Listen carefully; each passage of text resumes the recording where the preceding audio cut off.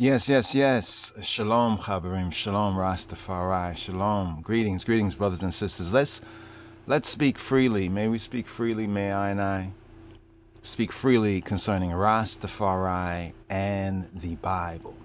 Let's speak freely concerning Rastafari and the Bible. First of all, I'd like to give thanks. First of all, to Nigis Saba, Sister Nigis Saba. Right? I think it's was a Blue Frequency. Hope I'm not misarticulating the eyes platform, but we're supposed to have a reason, man. But just to hail up to Nigis Saba, and also to the Honorable Priest Isaac. Give thanks, give thanks. Was on and in the Tiger's Den a couple of days ago, and looking forward even in a couple of hours to going forward on the Tiger's Temple on the Priest Isaac, the Institute, on his channel, on his platform as well, and hopefully we will be able to maybe live stream on the Rastafari Israelites as well. And in the reasonment that we had, the brief reasonment that we had, I think it was Thursday, yeah, the previous Thursday, Upper Room of Zion Thursday, because the podcast was coming on soon, and it was a little overlap right there. But it was very, very good. I give thanks for the reasoning, and I'm gonna emphasize reasoning and also groundation, or some would say groundation. We're gonna say groundation right here. So Rastafari and the Bible, Rastafari and the Bible, to be or not to be. That's a question there to be decided. Rastafari and the Bible, and there's enough discussion in social media. The brother also had made mention of that, on social media, different platforms. He has done a couple of videos and presentations, and had different brothers and ones in the community to give their various expertise and their insight, as to the subject matter concerning Rastafari. We say the movement of Jah people, Rastafari, Kadamari Haile Selassie's people, and the Bible. And the Bible, of course, leads to like the points of theology, leads to the Judeo-Coptic, Judeo-Christian, this ancient 3,000 plus year, history that the Israelites of Ethiopia and those of the true church and the professing Ethiopian Tewahedo church are witnesses to, right? So I give thanks because this has been a medi for a while, as we see some backlash, what's called backlash some places, because there's some who are Rasta, right? And there's others who are more fully Rastafari. Now we use Burhana Selassie, aka Bob Marley here, Robert Nesta Marley, better known as Bob Marley here. He reminds I and I of Timotheos, right? Timotheos in his background, because even Timothy that we have in the Brit Chadasha, the Adis Kidan, the New Testament. In the New Testament part of the Bible, we have Timothy. I think there's like the letters, epistles to Timothy first, and the second one written by Rabbi Shaul, aka the apostle, great apostle to the Gentiles, our brother Paulos. Also, like to reason some more on that, the brother brought St. Paul as well. Right now, let's just answer this right here. I'm just mentioning this as a kind of a point of reference to Timothy and to Burhana Selassie Bob Marley. But some say, oh, well, he wasn't an Israelite because his father allegedly was white. But then we have Timothy, right? Timothy, his mother was a Jewess, right? It was a Yehudi, right? A Yehudit, right? And his father was a Gentile, was a Greek. He was not, of the people of Yisrael, of Amo Yisrael, Yashar Allah. He was not, right? Timothy's father, but his mother. Now, it's interesting, this particular witness and testimony of Timothy, because we know that many of the different Hebrews and Israelites will point to Timothy. I don't know if they really go into a deeper study to see, well, who Timothy's, mother was, who his father was, and his particular unique situation. This is why we did a video some years ago saying that, well, you're a Jew, a Yehudi, right, if your mother is a Jew. I don't know if you've heard that before, that some Jews and in popular Judaism today say, well, you're a Jew if your mother's a Jew.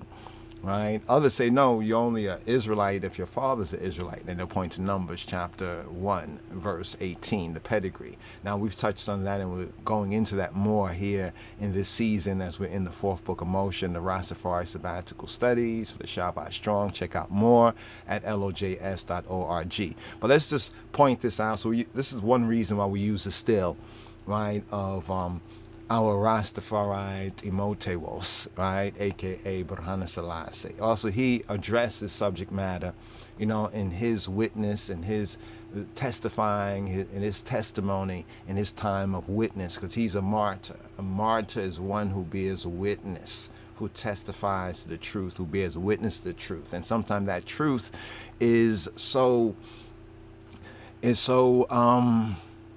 powerful that one seek to kill it before it can grow.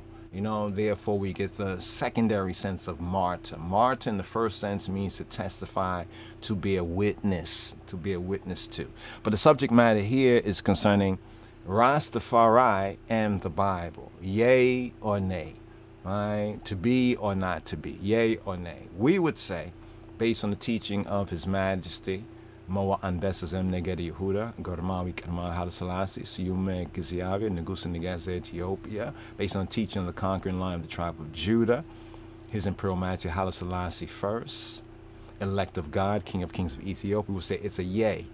It's a yay, and it's a monacity, right? Yet, hold now. Yet we have to put it within the reality of the experience of our people, the once lost, now found. Right? Their pre-existing condition, to be or not to be. Well, the prerequisite, there be a prerequisite, right? There be pre-existing conditions, right, that we find ourselves experiencing and having gone through before those of us who are called, right? Called or who choose, you know, the way, the truth, and life of the new name, the precious name, Rastafari. And we say Rastafari, we're defining Rastafari in the fullness. Rastafari, who is the Rastafari?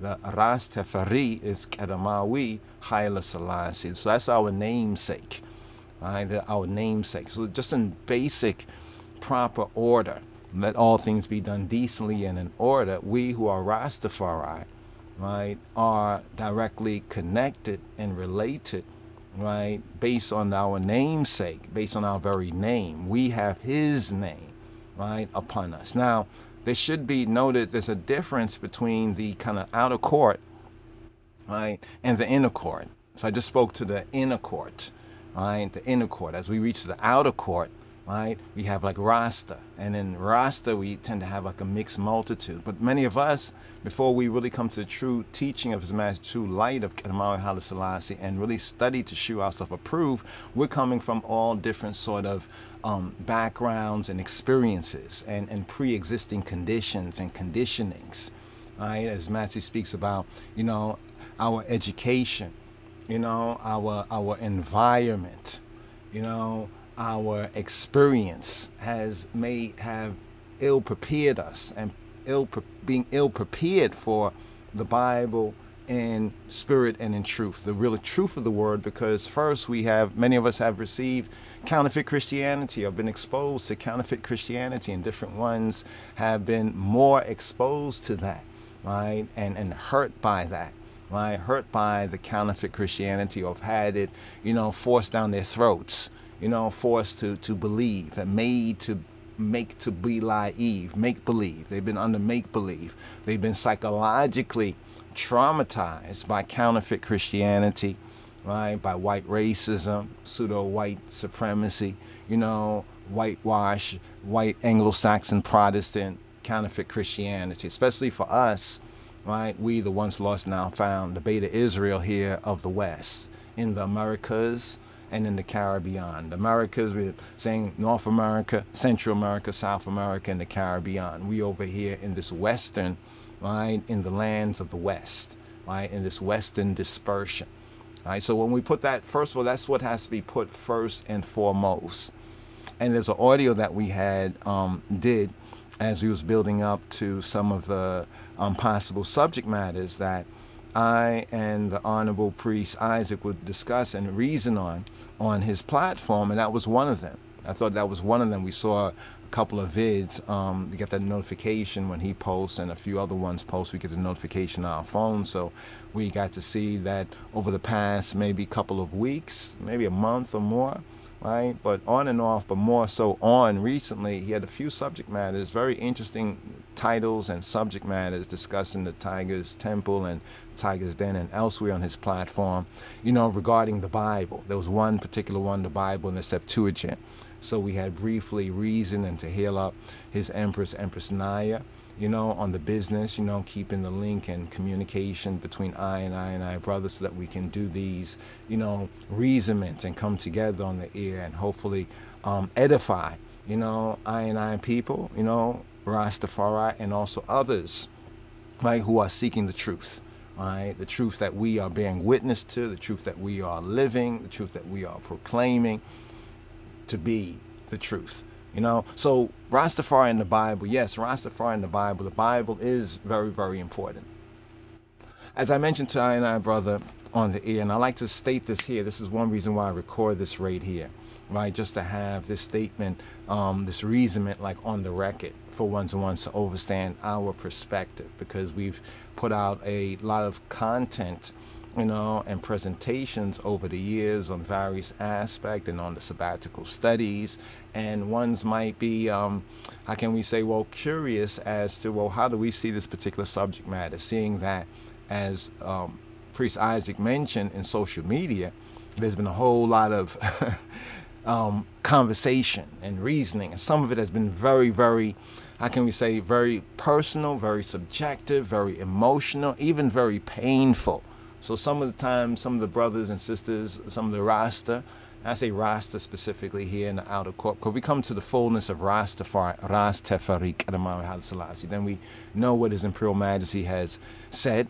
We can also bear witness to how he has walked out and lived out those principles, those principles, even as the scripture itself says, in his times he shall shew who is the blessed and the only potentate, right? The Lord of Lords, King of Kings. Yes, I was speaking of the conquering Lion of the tribe of Judah. Now that's right there in the scripts. That's right there in the Bible. And let's do this right here for the brothers and sisters, because as ones listen to this, may the disciples and those who are seeking to get into discipline, you know, reserve a couple composition notebooks, you know, get a couple composition notebooks and have a composition notebook for discipleship, right? Especially for the Torah readings and feedings, you know, and to take notes of some things.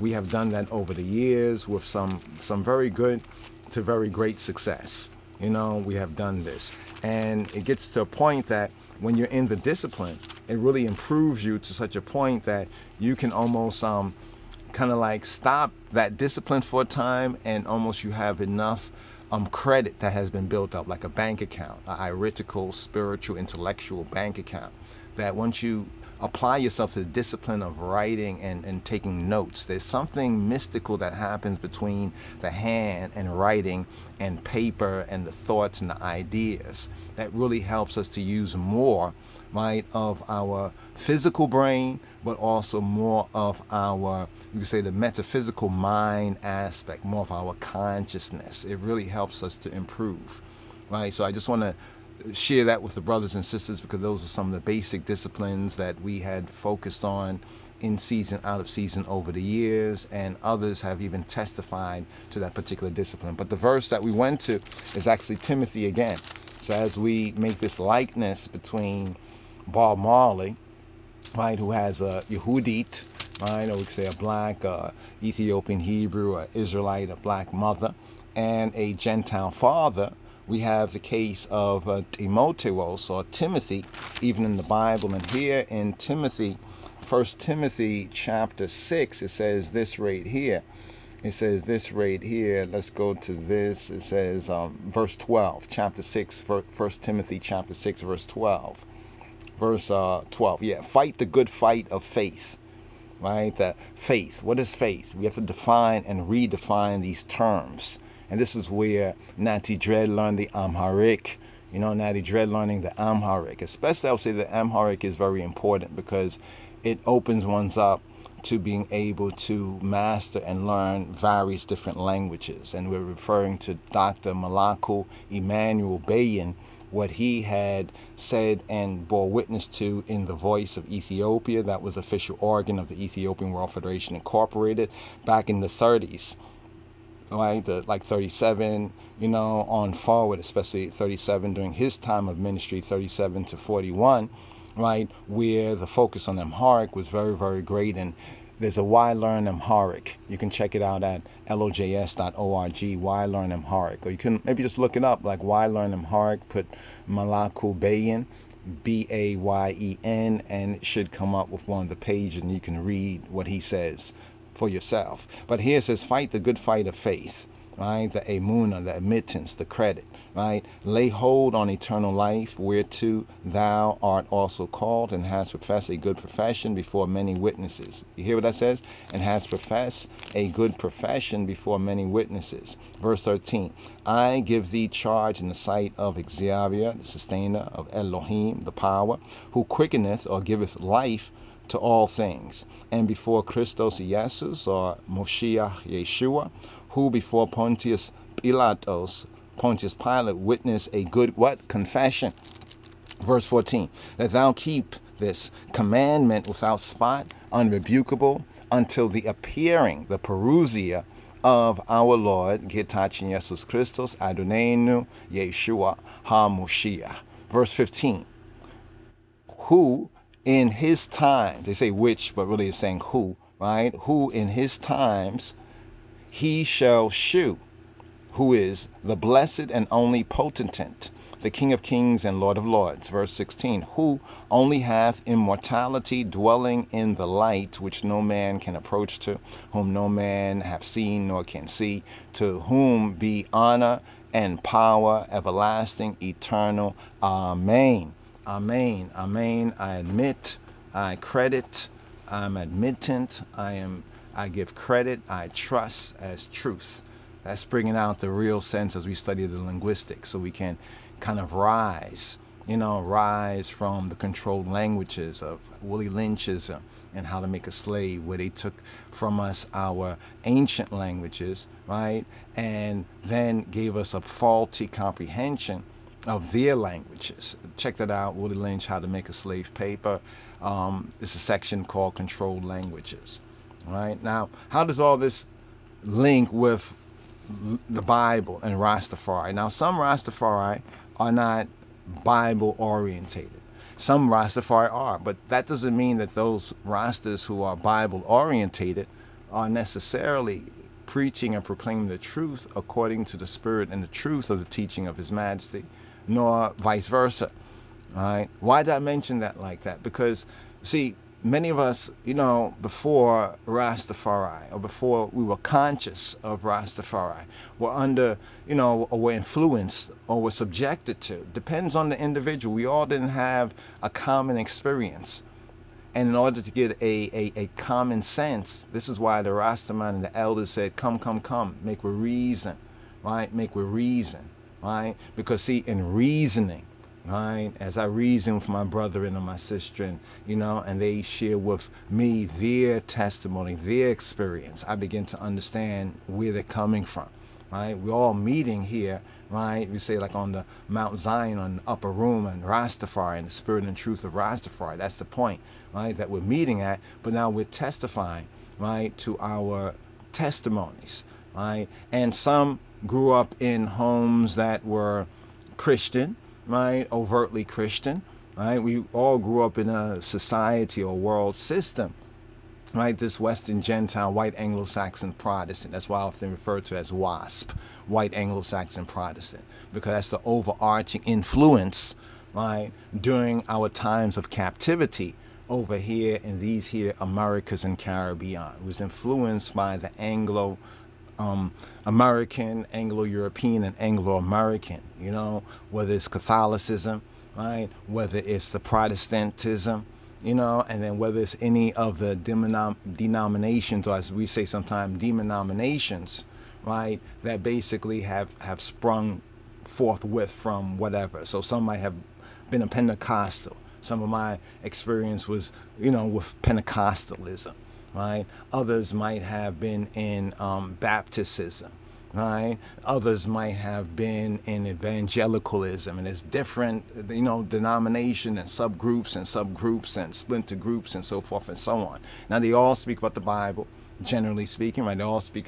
Some of them even have their own versions of the Bible, like say maybe Jehovah's Witness, right? And then you have some who are Seventh-day Adventists, right? And many of us already have been reasoning on these things. And it's interesting when brothers and sisters can come together and reason on what their experiences are, right? That's the subjective aspect, so we can get to know one another, right, as brothers and as sisters. And then we can then look at, well, what's the object, right? Objectively speaking, what's the object that brings us all together? What is that? And that is who is that? That is Rastafari. That's Kadamawi Haile Selassie. You know what I'm saying? So then we look at His Majesty's teaching, or His Majesty's testimony and his teaching concerning the Bible, right? And the main place that I would point to, there's a couple good speeches. Some of y'all know it. Some of us have used those speeches. Like we in Ethiopia have one of the oldest versions of the Bible, but no matter how old the version may be, right, the word, I'm paraphrasing it here, it's one and the same. And I've had some reasoning with ones when they said the word is one and the same. Does His Majesty mean that the translation is one and the same? Or was he speaking about the word in the theological aspects, the Tawahido aspect of Giyatachin Jesus Christos, Adonenu Yeshua HaMoshiach, our Master, Robeno, the Rabbi Yeshua HaMoshiach, He being that word made flesh. You see, so He being that word made flesh. So no matter how many different translations of the Bible, right, there may be, right, still the emphasis in the translation, right, of the Bible is concerning Yeshua HaMoshiach, especially in the Brit Chadasha, right, on that particular level. But that's one area. But we have His Majesty Kadamawi Haile Selassie's testimony of the Bible being very upful, as I would say, being very positive, right? He affirms the goodness. He even speaks about the goodness, right, that he has found in reading and studying the Bible for himself, and how he seeks for his kith and his brothers, his countrymen, to also share in that same barakat. We say barakat, like baraka, that same blessedness, that same prosperity and increase in goodness, that he has found. And then he also says that, like, to that, and on top of that, to have secular knowledge, right? So when we look at ancient Ethiopia, right, and the Israelites of Ethiopia, this is a different world to the world that we have experienced over here, right? So some of us have had difficult experiences, hard experiences with the Bible, right? And then coming to Rasta and Rastafari, we find that peace, we find like salvation, we find a freeness, in the spirit of Rastafari. And then some ones then might be a little bit overzealous, right, or in a proselytizing sort of mood, right, trying to deal with make-believe. And this is one thing that we testify to, that this has not been our intent in our ministry. We try to share, well, here's what we have learned from the very beginning. Here's what we have learned. We heard His Majesty say this, right, and this prompted us to go seek that. And look at what we found right here, brothers and sisters. Basically share, like iron sharpen iron, to testify, to witness to, what we have gotten to see, what we have gotten to know, right, and to share this with our family. Like to share the information, to share the intelligence, the data, share the resources of others, because education is the key. Education is the key. So the basic education. So we as Rastafari, we as black people, first and foremost, what Babylon feel like? I Rastafari in spirit and truth is an Israelite. So we first have to look at the first teachings of as Rastafari. The first teachings that we have found from some of the elders of the elders, as it were, over here, that proclaim Rastafari, Kadamawi Haile Selassie, right, has been that we the black people of the world, especially in these here Americas and the Caribbean, are the so-called once lost sheep of the house of Israel. We are of the Beit Yisrael, of the Beta Israel. That's the core right there. Now we as Rastafari see I and ourselves as being that elect, right, that have received that new name. So to whom more is given, more is required. So there's an order, right? And we've learned these things by study. We've learned these things by reasoning with elders, by researching.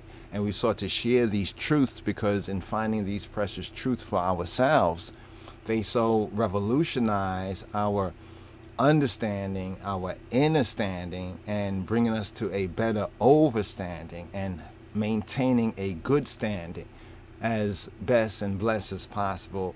We as His Majesty would like to share this also with our fellows, with our, fellows, our countrymen, we could say, with our fellow Rastafari, but overall, right, with all, the Beta Israel, the Israelites. So even we seek to minister this, and even when we minister, the teaching of His Majesty to other Israelites, it's not to make them believe or make them Rastas either, Rastafari. It's just to show that there is a common denominator, right? See, with those common denominators, right, we can obtain and maintain and sustain unity. And unity, right, is strength. Right, is strength. We can be strong. We can become strong, right? We can become strong. You know what I'm saying? So we like to just acknowledge this right here for our brothers and sisters concerning the Bible and also with our co-laborers. First of all, it's not about proselytizing, right? For I and I, it's not about proselytizing, right? It's not about proselytizing. What's proselytizing? Like seeking to so-called make someone believe, right? Not make them. See, it's not about make them believe, but what we credit, what we trust, what we can prove, what evidence we have, and what our testimony is, we share that with others. So at will, if Abba Father, Elohim Ha'ab, Exariah Ab, if Elohim the Father gives them repentance, right? So that they can acknowledge the truth and recover themselves out of the snares of Babylon, out of the snares of Diablos. Basically to save themselves, right? Save themselves in the saving word, the word of truth, in the spirit of truth. This is the core of it. And the Bible becomes one of the points of reference. But here's what we have to look at, brothers and sisters. What is the difference, right, between the teaching, right,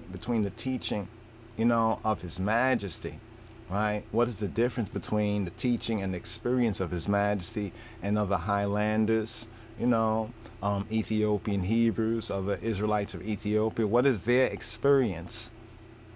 How does it differ? There's a difference, right? And that difference became clear to I in my own experience. I give thanks to my parents, my earthlies, father and mother, honor, right? Mother and father, fear and reverence, respect. I give them really thanks because they exposed me to what they believed in, right? And they didn't necessarily directly believe in all of the same things, but there was even a common denominator. As mentioned before, I mentioned to Honorable Priest Isaac, my mother, let me just begin with my mother. She was into the Pentecostal, the Pentecostal church, that black Pentecostal church, coming up from the Exousia, the Exousia Street, revivals. I got into all that history because I wanted to know about, well, how does the Pentecostal church come up among black people and amongst us here in the Americas? My Nana, also like to thank my Nana, and I was exposed to it, and it was part of my environment. At no time was I ever made to believe, or the hell, fire, brimstone, damnation preaching was ever put on me that you better make your altar call, or when you die you're gonna go to hell and the devil's gonna molest you. I never got that, right? How they taught me was they taught me by their word and by their deed. And my father, My father, I think in his early days, I think they were either Catholic. I think the family was Catholic. The best information points to that. But as he came of age and experience, he, you could say, adopted Islam. And not the Nation of Islam, although he worked with them briefly. One of his publishing of part of his book, The Antiquities of the Black, the Hamitic Race, that he published, Rafiq Ahmed Abdul Hamid, that he published and everything like that. One of the part one was in the Nation of Islam publication, Muhammad Speaks, but he wasn't a Nation of Islam Muslim. He was, I don't want to say he was more mainstream, but the thing that distinguished him was that he was into the linguistics, the language, and he taught the language, and he started an Academy of Arabic, Al-Hamidiya Academy of Arabic. So in my growing up, I was exposed to those linguistics, you know, and also, as I mentioned, he was a researcher, you could say amateur to professional, you know, historian and researcher, and he published a work that back in the days, back in the 70s, and then we got the permission before he passed on to put it out, and we put it out, and it's called The Antiquity of the Black Hamitic Race. Look it up, The Antiquity of the Black Hamitic Race. That's published by my earthly father. So one can understand, you know, some of the influences. Now, we all have various influences, whether it's overt or covert. Some grew up in families where they had, say, no faith or religion was professed or believed in, right? So some of them had to find things for themselves, and some of them now finding themselves being called, right, as Rasta and Rastafari, and amongst I and I. You know, they necessarily don't have the same experience as I do, or as a next brother. Right? I have a next brethren, right, whose I think mother was a Jehovah Witness, you know, or is a Jehovah Witness. But as he grew up under Jehovah Witness influence, you know, as it were. And we were reasoning. And I said to him, and he reminded me the other day, and Hail of Ross Seymour, duly elected international chaplain 2022 for the Ethiopian World Federation Incorporated. In our reasoning, he said he noticed something I had said. Well, I said that the Jehovah Witness, right, I've noticed that some things that they say within their teaching, me researching it and vetting it, I recognize it does reveal some truth Rastafari-wise. In other words, if you look at some Jehovah Witness teaching, apart from the true light of His Majesty, you won't make that connection. Right? But in the true light of His Majesty, I've made that connection, such as the whole Christ coming invisibly, as they say in the world, in 1914. Well, between 1914 and 1916, this is where Deja's Tafari, the man-child, became known as Rastafari, plenipotentiary, you know, and heir apparent to that throne of David and the Solomonic dynasty in Ethiopia, right? And he became, in all effect and purpose, you know, you said the ruler of the government as that prince, right? Not even as king, but as prince. And there's a lot of other revelations in that. So he noted how I had mentioned that the Jehovah Witness, some aspects of their teaching, we find to be relevant if it's interpreted in the spectacle, as Marcus Messiah Garvey says, in the spectacle of Rastafari. We looked at through the spectacle, rather, of Ethiopia. Right? There's some elements of it which is true, although Tazi Russell or whoever was behind Jehovah Witness, they didn't make the Ethiopia connection. We found the same thing with Seventh-day Adventists, right? There's brothers and sisters who have a Seventh-day Adventist background, and we've reasoned on some things, you know, and many things. And I've studied also many things concerning the Seventh-day Adventists. Many of the different, we could say, denomination or groups of, we could say, Christian churches and Christian denominations we have studied over the years, because we wanted to know the key question we asked and presented at the outset, right? What is different? You know, why? What are these differences? Because they all are saying more or less the same thing, right? You know, most Christians, generally speaking, are saying the same thing. They're saying something about Christ, Christ, the Son of God, Jesus, God, the Son of God, salvation, you know, preservation, this wicked world, and they go through some of the same, you know, they use the same language, but there's all these different, you know, denominations, you know what I'm saying? So many of our people, I'm saying Rastafari, those who are called and chosen and have that call and recognize consciously that call, have been coming from different backgrounds, different awarenesses, and it's important for them in the subjective sense to become clear with that, right? You know, and also to reconcile, you know, and this is what makes it difficult for some, right, to necessarily maybe accept that which some of us it's not as difficult to accept. As I mentioned, in my personal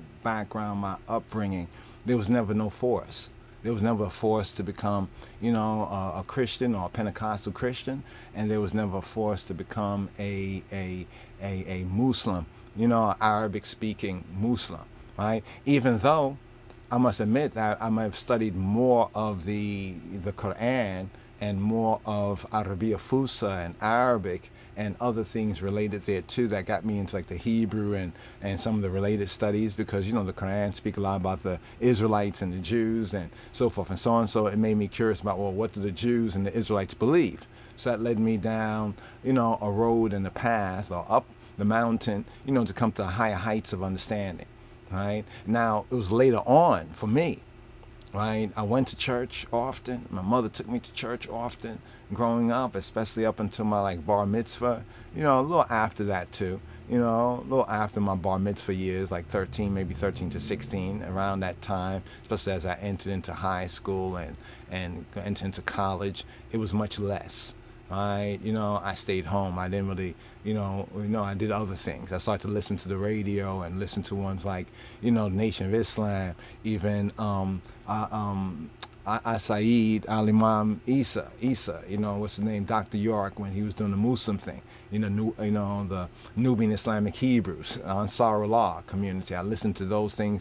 I also listened to some preachers and so on, but it was His Majesty, Haile Selassie, and what I learned and read of Haile Selassie I, that became most, I can say, most influential, you know, became most crucial to me, you know, and it was like, it was the curiosity. I'm like, what I see of Ethiopia is a 180-degree difference, right, than what I find within my experience. So I immediately noticed there was a difference between my experience, you know, as a black person, you know, as a black man, as a black child, you know, as a black child growing up. My experience was different, you know. Let's go over here, right here. Yeah, my experience was different. Give me one moment, brothers and sisters, right? What I learned of Haile Selassie I, right, both in word and in deed. And then in studying the context of Lich Tafari, the man-child, right, known as Rastafari, and better known as Haile Selassie I, Haile Selassie I, where I learned about the context of Ethiopia, with its Judaic, its Hebraic, its Israelitish, its roots, you know, especially the Ethiopia that I'm speaking of. Now, this does not exclude prior to the Jewish and Judaic and Hebraic influences. Because we know that Ethiopia, as His Majesty says, before Adam, or rather he says before man appeared in the garden, our dynasty has existed and will continue, he said, to exist. So that right there points to, you know, 10,000 and beyond BC, right? And even from published works, right, of the imperial Ethiopian government of His Imperial Majesty. Like there's a book that talk about, what's the name of this book again? It's like a history of Ethiopia. It was a book that was published. Sometimes if you were inquired about Ethiopia back in like the maybe 80s and 90s, if you inquired in Ethiopia, like if you wanted to get some information and you contacted the airlines or the embassy or whatever, sometimes they would send you some of the brochures. But some of the brochures were like little mini books, you know, that talked about a lot of the cultural things. And it was very interesting because what I was seeing right within that historical manifestation of the once hidden empire. Remember what Psalm 87 verse 4, this man was with Ethiopia, this man was born there, right? What I started to see there started to match what I was learning about the Bible from some of my Hebrew and Israelite influences. So I had Hebrew and Israelite influences. As I mentioned before, yes, I ran with the Hebrews and Israelites, like in the 90s. Some of my best brethren used to do bike messaging, like bike messenger, in the New York City area. And some of the brothers who were also bike messengers, they were Israelites. So sometimes, we would work, and then after work, we'll hang out with others, and we'll talk about the scriptures, or you talk about just life in general, like I say, shoot the breeze, so to speak. But also when ones were downtown Brooklyn. I went to Brooklyn Technical High School, right? And downtown Brooklyn, the mall area, they would be there, and we would be there also. But what was happening at that particular time is that I was on a learning and a study mission. I didn't even mention the Lion of Judah, the first Ethiopic letter fraternity, at least in the West that I know of, the Lion of Judah, right? Fraternity and the Daughters of Zion sorority that we and the other brethren established at BC, at Brooklyn College, right? So that was like an academic club, right? According to the school, settings, terms, and conditions, it was defined technically as an academic club. Because we started to find that there was a lot of books, a whole lot of books about like Ethiopia, a whole lot of books about the Israelites and connections with Ethiopia that were not being studied in the black studies of the colleges, that we would, like the CUNY colleges, the City University of New York, and then also the SUNY colleges, the State University of New York. They wasn't being studied there. So many of us were so desirous to know more that the forming of the Lion of Judah as the first Ethiopic letter frat, and that was in opposition to a lot of the black Greek stuff. And at the very same time, the first Egyptian or Kemetic fraternity was also established. I don't know how that has gone on for them, but they were called, I think, Heru Neset Ra. Heru Neset Ra, if I'm correct. Heru HNR, something to that effect. Heru Neset Ra. And this is back like in the 90s. Leonard Jeffries, others came up to the school during Black History Month. And this is when there was a lot of kind of pro-black culture. You could say black power, but black power through black education, through us learning things about ourselves. So there were different experts. There was ones who were more expert on like ancient Kemet, ancient Mitzrayim, ancient Egypt. We would say Kemet. They would use the term Kemet for the black and the black land. And there were others who were pointing to, say, the Hebrew, the Israelite, or other African cultures to help to reinstill in black people a sense that our beginning, our end-all and be-all was not in the enslavement. So I'm pointing this out to the brothers and sisters when I'm saying like Rastafari in the Bible. Maybe this has to be a part 1 right here.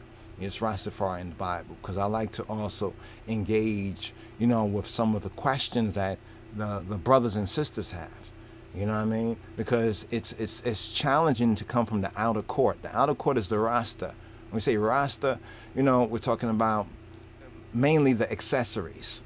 It's still within the umbrella, but it's like the Israelites had the Erev Rav, right? And even some of the Rasha, they were at the uttermost. It says the uttermost of the camp, right? They call it the mixed multitude in the translation. I say the mixed multitude because there's ones that gravitate to Rastafari, whether it's to the music, whether it's to the cultural aspects, whether it's to the livity, they call it the diet, but the livet, the ital is vital, the food, the holistic influence, the cultural influence, so there's different influences, there are different accessories, but all of this, in a sense, we can say emanates.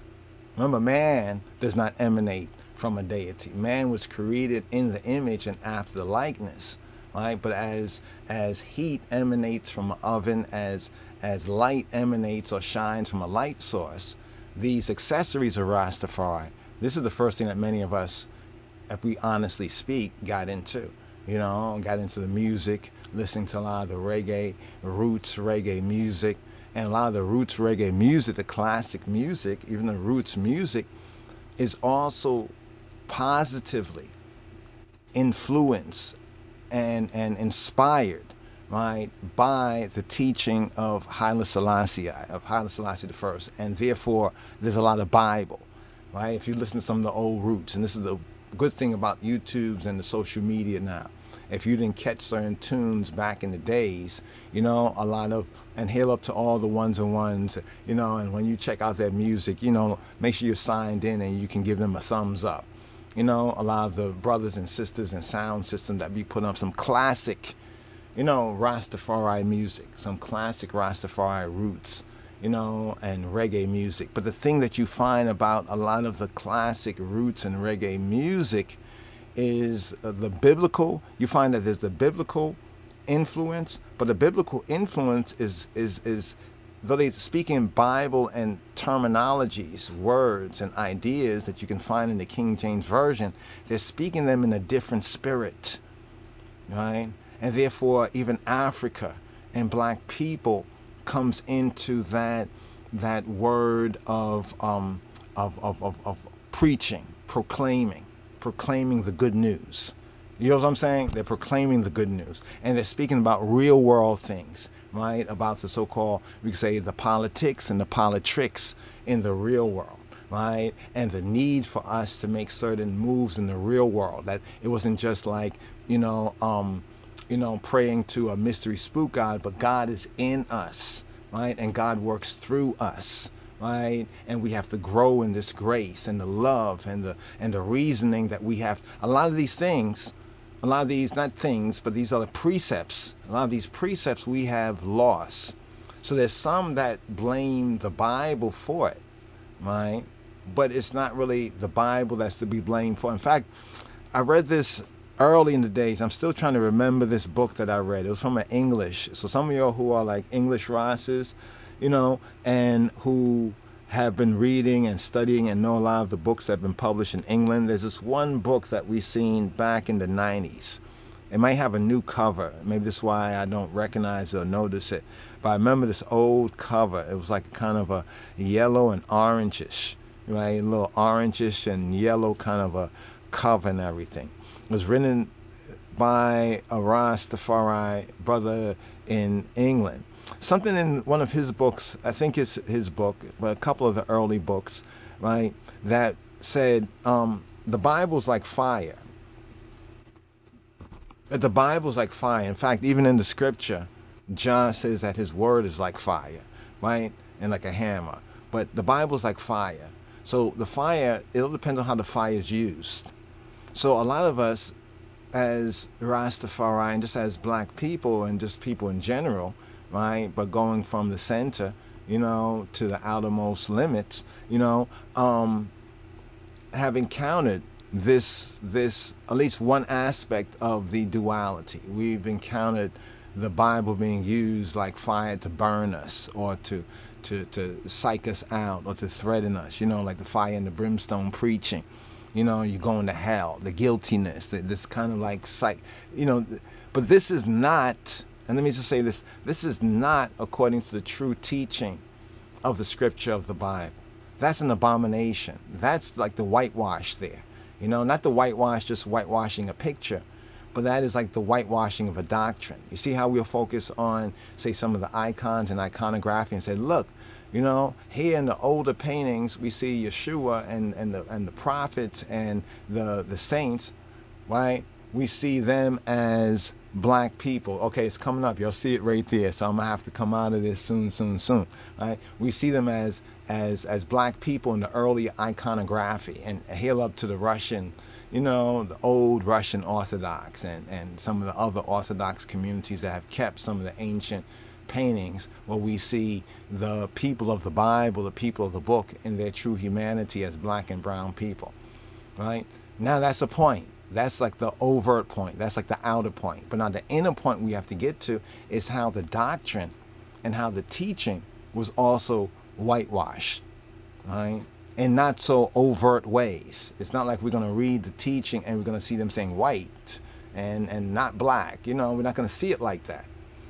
We have to be able to have something else to compare it to. And this is where Holy Ethiopia, when we say Holy Ethiopia, we're referring to the very beginnings, 3,000, 3,600 years, I'm talking about, of this dispensation, this Judeo-Coptic dispensation. And I'm limiting it to this dispensation because this is what His Majesty is revealing to us. That's why I mentioned the verse in Timothy, right? The verse in Timothy. Like, we're just going to touch on a couple of more points right here about how we're not to be like proselytizing, right? And, you know, making a proselytization, and also about what does it mean by converting, right? Converting. So those who are in the more outer court of Rasta are in a very interesting area, because we were there too, right? We were there as well, right? The first thing we were saying was Rasta. Yes, I Rasta.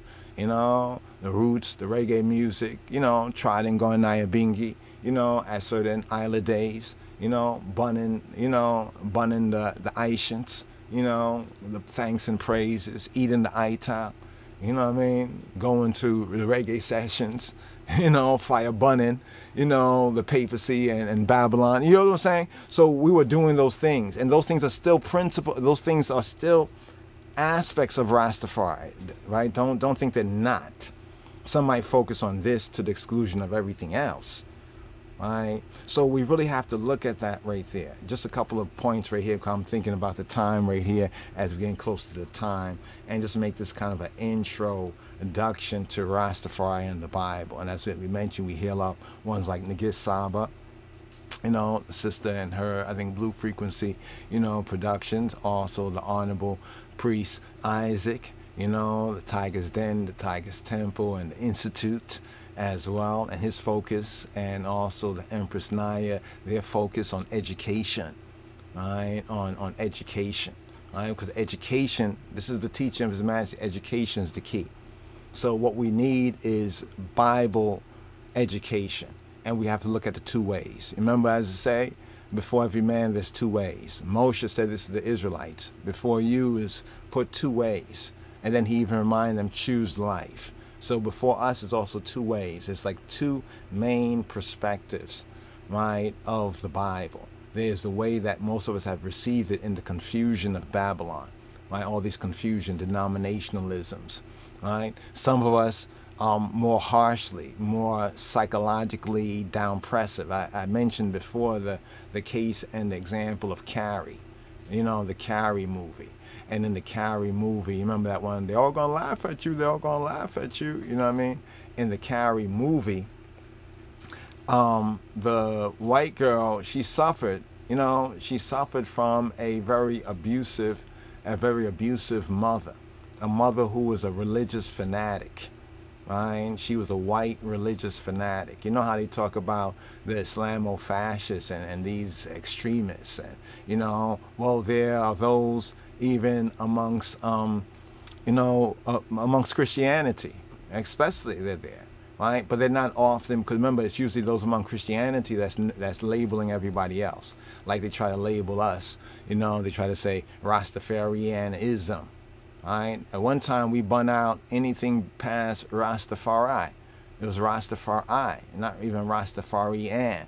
At one time, the elders burned that out, because when one says Rastafarian, and the elders say, and what? And what? Rastafari and what? It's Rastafari. Right? Now they come with these Rastafarianism. But there was also the white Anglo-Saxon Protestant zealots and extremists and fanatics.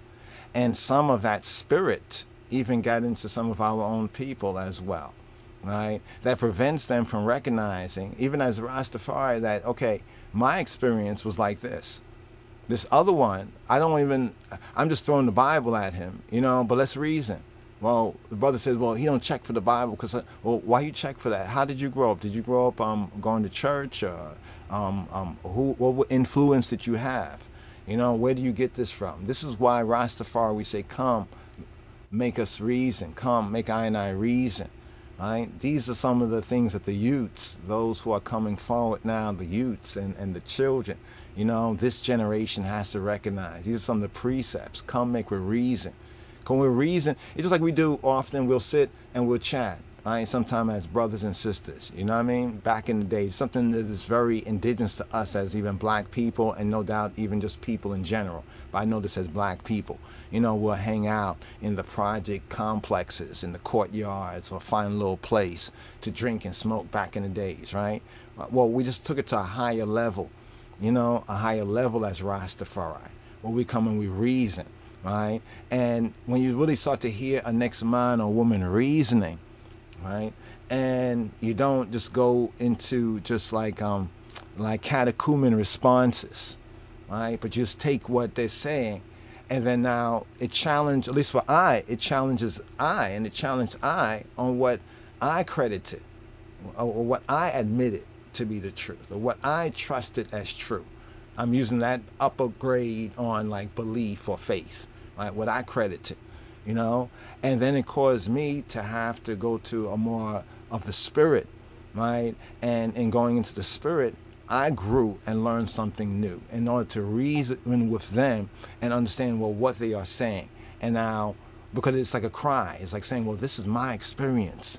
You know, I was traumatized by the Bible and white Jesusism and counterfeit Christianity. And I know my parents, they meant the best, but they traumatized me. This is my experience.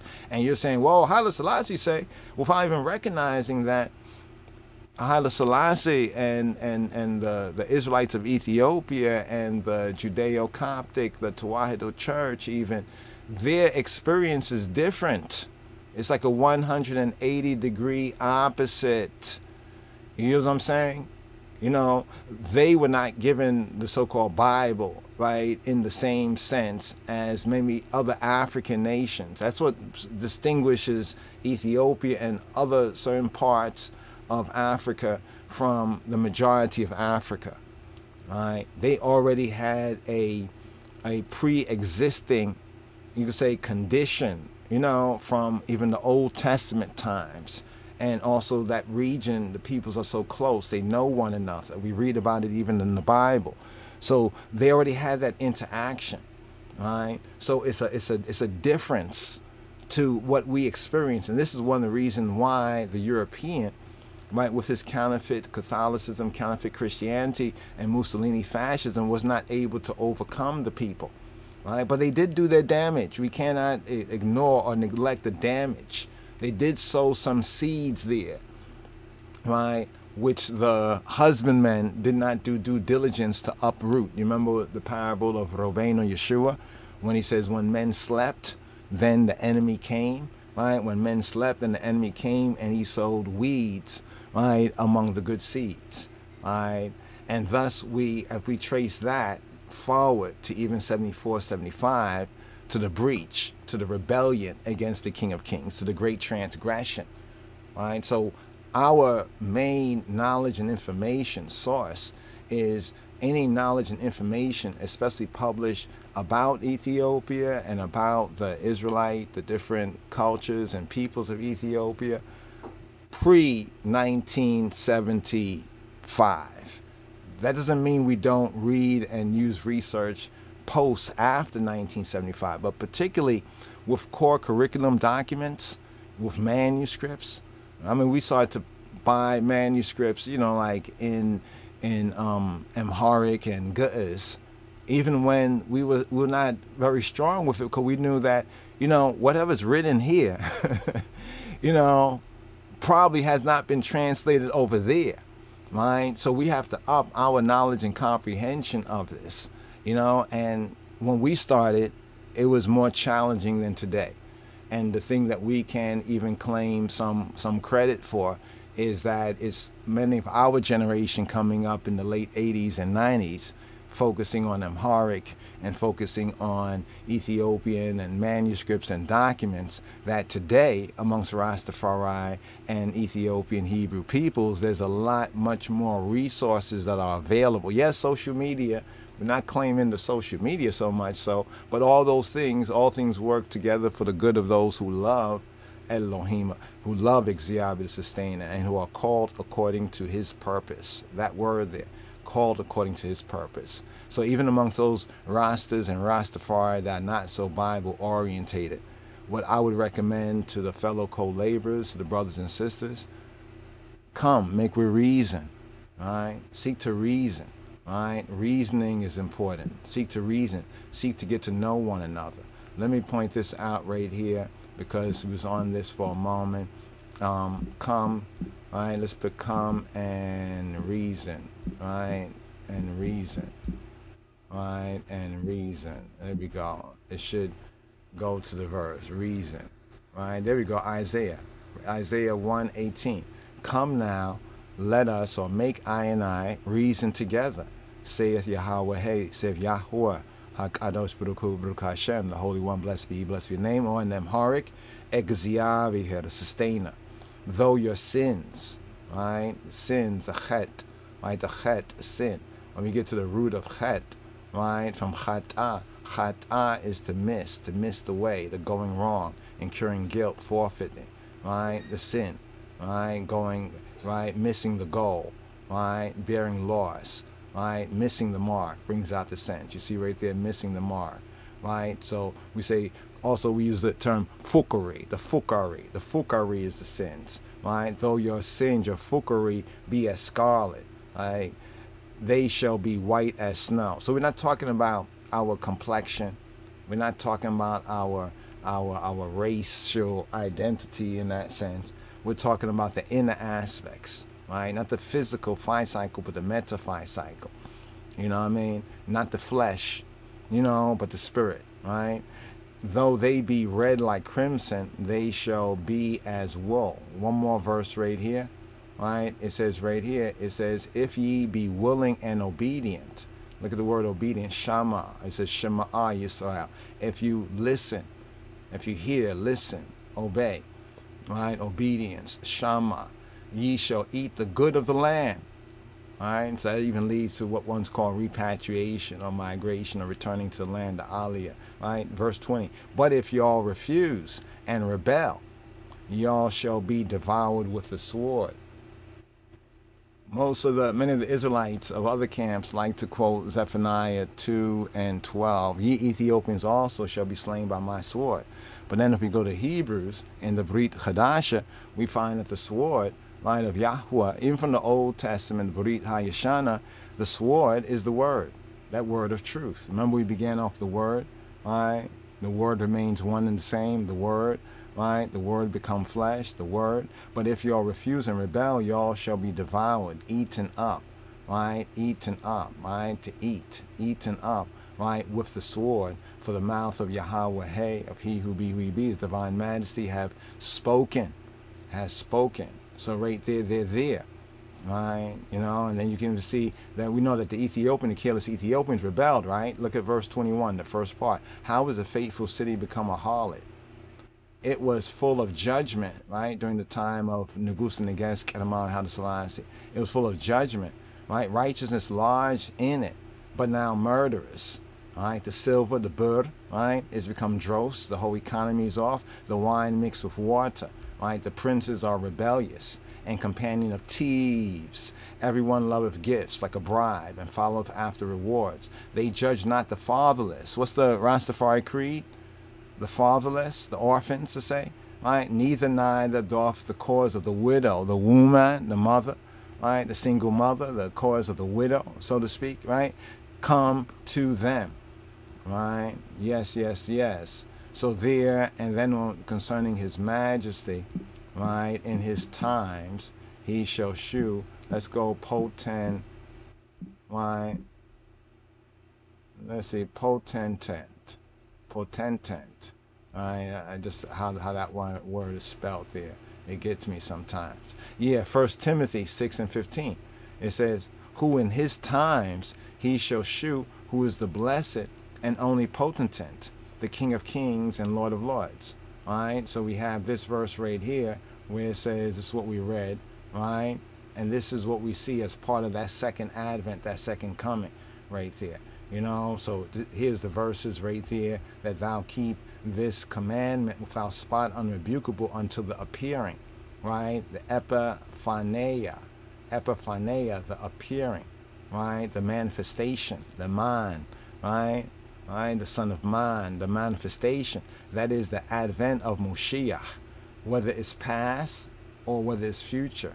The appearing, right? The appearing of Moshiach. When we say, weep not, behold, the conquering lion of the tribe of Judah, right? Manifest, right? That manifestation is memorial, it's notable, right? It is conspicuous, right? So we have that right there, right? And then we have this right here, right? Who in his times he shall shew.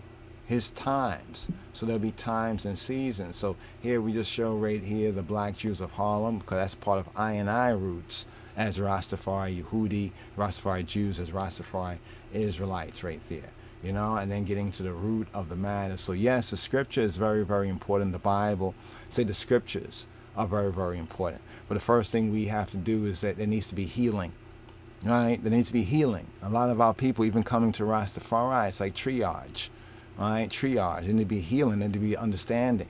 And in I early tried in Rastafari, we saw where a lot of the practices that were done, the reasonings, the coming together, how one's reason, how the reasons were really free reasonings, where one could really kind of like, you know, testify and reason. And I might be one that says, yes, the Bible is necessary, but I can understand why the next brother or sister, you know, doesn't see it that way, right? And part of that's because of their pre-existing condition, because their education, their environment, their experience has ill prepared them for this point right here. So therefore, we as their brothers and sisters, there was a verse I was going to share, and let me just share this verse right here, right? There's a verse I was going to share. It says, where it says, y'all who be spiritual, right? Y'all who be spiritual, right? Let me just share this right here for the brothers and sisters, because we have to get ready for the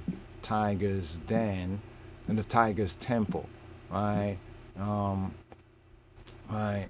Let's go all the way. I think it's the last verse right here, where it says, "Those of you who be spiritual, right? Those of you be spiritual." Let's see if it's over here, right? Spiritual. Which one is that? Right. Okay. Right there. Spiritual. There we go. Galatians 6:1. Brethren, Chabarim, brethren, Achim, if a man be overtaken in a fault, right? And any of us can be like a man overtaken in a fault, right? All right, parap toma, right? To fall beside or nearby, you know, to fall beside or nearby, lapse, deviate from the truth, right? You see what it says, ye who are spiritual, restore, you know, such and one in the spirit of meekness, considering thyself, lest thou also be tempted. So we have to consider this for our brothers and sisters, our sisters and brothers, to restore one another, right, in that spirit of meekness. You know what I mean? Especially if we truly be about this truth. You know, so brothers and sisters, sisters and brothers, right, we're just going to seal up right here with this. There's some more, of course, to share, but let's just suffice it, you know, suffice it for now, right here, here. Yes, in his times he shall shew, who's the blessed and only potentate, the King of kings, the Lord of lords, the conquering lion of the tribe of Judah. Shalom, Chabarim, shalom, lehitarot.